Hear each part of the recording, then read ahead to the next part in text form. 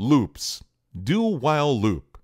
In this section, we are going to see how to implement the do-while loop in Objective-C. For this, first open an existing project. Let's open the implementation file.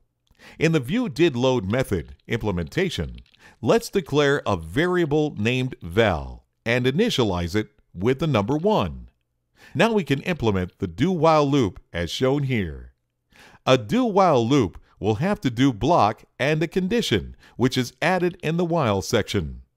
During the execution time, the code block inside the do section will be executed once before checking the condition in the while section. Then it will check whether the condition is satisfied or not.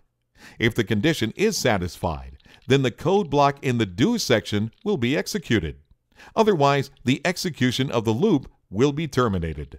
So in short, in a do-while loop, the code block inside the do section will be executed until the condition given in the while section is dissatisfied. In this example, we are displaying the variable value in the code block of the do section, and then we are incrementing the variable.